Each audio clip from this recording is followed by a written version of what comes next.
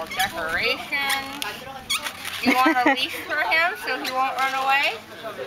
Yes. You want to keep him on a leash? Yeah? Okay, you hold on to him while I make him a leash, okay? Hold on here. Let's see, a blue leash? Is that a good color? Yeah? Alright, we're going to give him a leash so he doesn't get away. Alright. Gotta give it a few little bubbles. And then we're going to take his little neck right here. And we're going to go like, go ahead, you can keep holding him if you want to. We're going to go like that. There we go. Now you have a dinosaur on a leash. There you can keep him from flying away. Hold it right there.